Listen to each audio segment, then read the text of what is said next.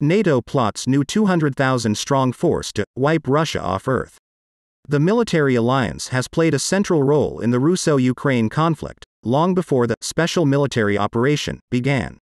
Pope Francis this month suggested the invasion was, perhaps somehow provoked, recalling conversations before the war in which he was warned NATO was barking at the gates of Russia. The group is said to now feel electrified, and is set to ramp up its militaristic capabilities. One NATO military officer, quoted in Sky News, said that after the invasion, overnight the mentality changed. He added, "NATO now feels like it is electrified. You can feel the energy surging through the system. It is understood a change in direction will be discussed at a summit in Madrid later this month." One diplomat predicted a radical change in posture.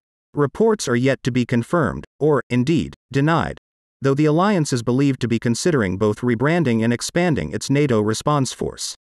This could become the Allied reaction force, and its troop number could increase as much as six-fold, from 40,000 to almost 250,000.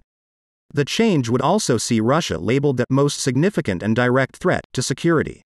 Some NATO sources have stressed various alternatives are being discussed and the final increase in troop numbers could be smaller. Alliance Secretary General Jens Stoltenberg said the Madrid summit will be a transformative summit because we are at a pivotal time for our security.